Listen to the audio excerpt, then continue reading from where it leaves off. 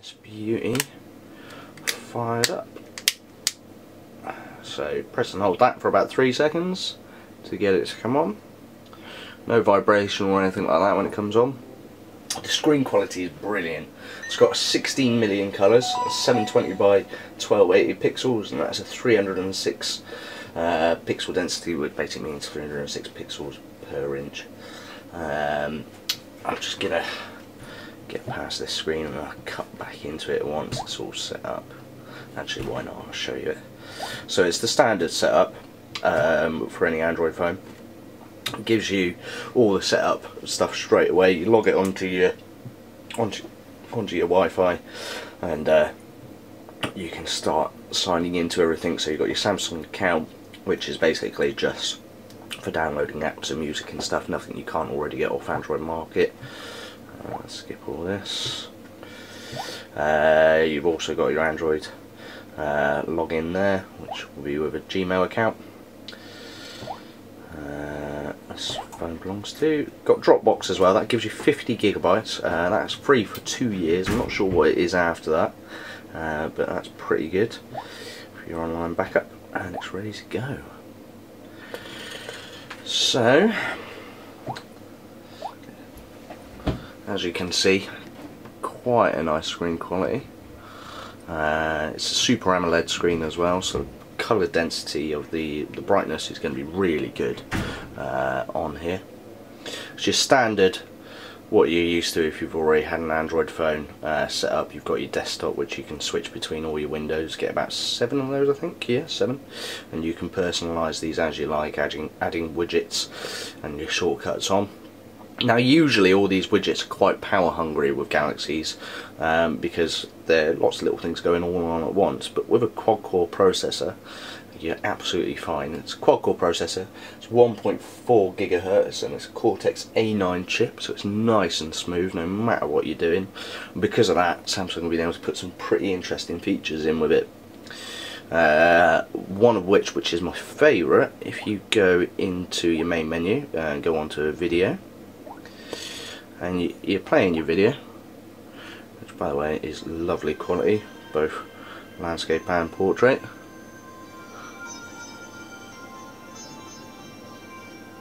And what you can do is you can press this little button down here if you get a text message or something like that, and it resizes the video, and you can move that around the screen as much as you like, and you can carry on doing whatever it is you need to do at the same time. So you can send your text, you can have a look on Facebook, whatever. And this is probably quite a processor heavy thing to do, but it's obviously running it no problem at all. There's no clipping at all when I'm moving it around. It's really good.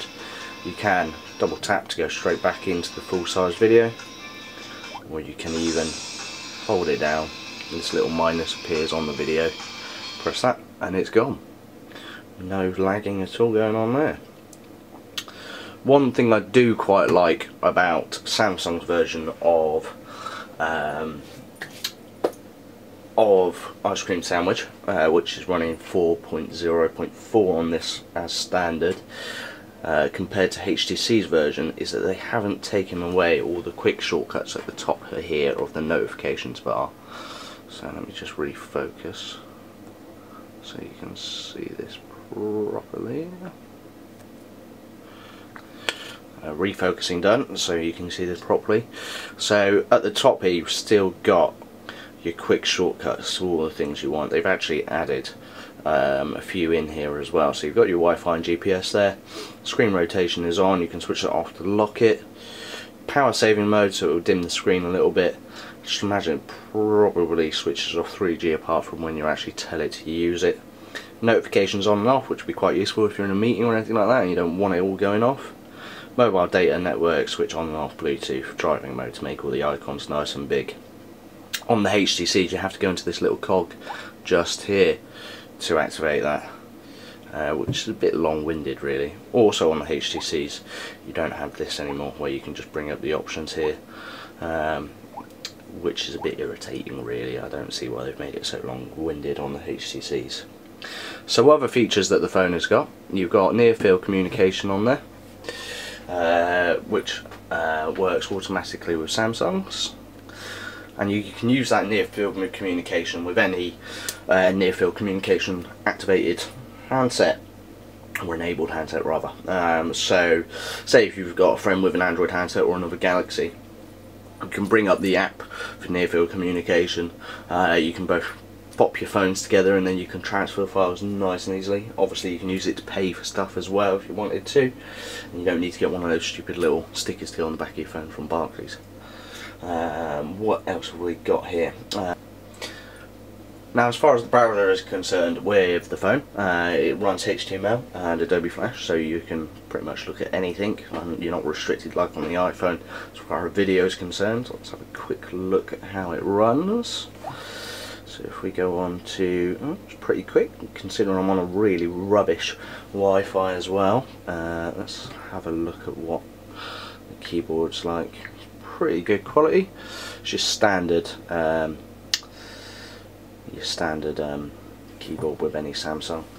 And wow, that actually loads out much quicker than anything else on this Wi-Fi, which is pretty good. No clipping as well, which is quite nice. Portrait will still look good. Let's have a look at the portrait keyboard as well. Nice and big, you're not going to have any problem seeing that while you're using it. So that's quite good. You also have multitasking on this one, so you can, for instance, let's open up a few different things. Fantastic. Okay, so with Ice Cream Sandwich, multitasking is nice and easy. All you have to do is press and hold your home key down for a couple of seconds, and then you have on screen just everything that's already open on the phone to scroll between. You just click on it and it will go straight back into it. It's got no problem doing it. They've ported over the S-Memo, which is originally on the Galaxy Note, so you can create all sorts of different things on this. It's quite nice quality. If you get stylus, obviously it's going to work much better. There's a few interesting features as well that Samsung have put on here. I'll just activate them in the settings. So if we go into settings, go down to motion, you can switch on motion activation, and then you've got all sorts of different features you can start with. So in the motion screen, you can do a few things. Basically, you can train it different gesture based things you want to do, so you can do shake to update, so you don't have to pull down on the screen on Facebook and all that sort of stuff. You can direct calls and all that sort of stuff, and you can teach it whichever gesture you want for that. You also have palm swipe and palm to touch to mute. So say if I wanted to take a screen dump, all I'd have to do is go like this, and there you go, one screen dump. And then all you do is pull down your notification bar, click on that there, notification, and there you go. There's your screen dump, and that will just save to your SD card as normal. So if I demonstrate to you the palm to mute, so if we're playing a video, all you do is put that on, go like that, and it stops it, and it mutes it, and everything's all good. We've got a few other interesting features on here as well, as far as in the settings are concerned. So again, if we go to display, we can switch on Smart Stay. It's quite a cool little feature. As it says here, when you're looking at the phone, it can detect it using the camera, the 1.9 megapixel camera on the front there, and it won't dim the screen basically, which is quite cool. Let's have a look at the camera. Like I said earlier, it's 8 megapixel camera. It does 1080p video as well at 30 frames per second. And as you can see, it's really good quality on the screen. I will upload some videos and pictures from the camera itself at the end of the video so you can see properly, but I'll show you a few of the features just looking at this white desk here, which is a bit boring. In fact, what I'll do is I will pop down my phone here so there's something decent to look at.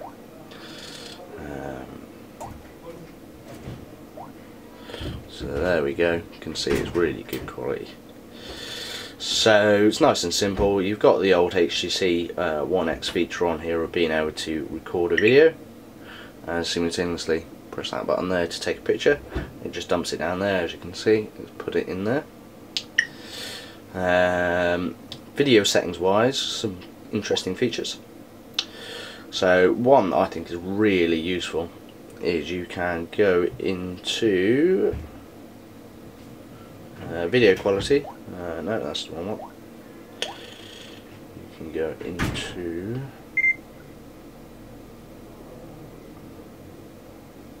recording mode, and you can switch the limit for MMS, so you're not going to swallow up too much data if you're making a video for someone to send to them, which is quite cool. You can switch on the flash so it's permanently on,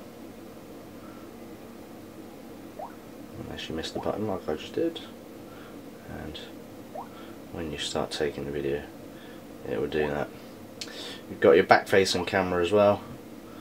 There's me, not very good because I've got a light right behind me, but it works quite well. 1.9 megapixel camera, it's nothing special, but at least it's there. Let's switch back to camera. So it is a little bit more zoomed out when you're on the actual camera itself, but that's the same with most digital cameras. You can change the focus mode from autofocus, macro and face detection. The macro is nothing special really, it's just a digital macro. I've taken a picture of a few things as well, which I'll show you at the end of the video. In your shooting mode you've got single shot, burst shot, which will take 15 shots, HDR, very similar to the iPhone. It will take 3 or 4 pictures at the same time and put them together to create the best exposure that you can get. Smile shot, quite an interesting little feature. So if you're taking a photo of a group of people, when it senses that they're all smiling, it takes the picture, nice and simple. Panorama, really nice, easy to use, sweet panorama. There's no fanning around trying to line the pictures up, it does it all for you. Cartoon mode, share shot, not completely sure what that is. I'm probably saying that probably takes a smaller size picture for uploading to social network sites as well. You can go into the settings of the camera and you can change the exposure, the white balance and everything like that as usual. And it's quite good, yeah. So the zoom as well, pinch to zoom, really easy, simple. They haven't made it so that it's digitally zoomed in too much so that you get too much pixelation. It's not the best, but it's alright. You'd obviously get much better out of an SLR. And that's the camera. I don't know really whether or not that's any other features left to show you. I quite like it myself. If I wasn't an iPhone user already, I would probably get one. And if the iPhone 5 isn't going to be anything decent, which we'll find out in October, then I'll probably consider getting this because it's good, it's powerful, it's fast, it's brilliant screen quality, brilliant camera quality, and yeah, I'd say 9 out of 10. Not bad at all. Thanks very much for watching. Stick around to have a look at the sample pictures and videos that I've taken, and thanks for watching.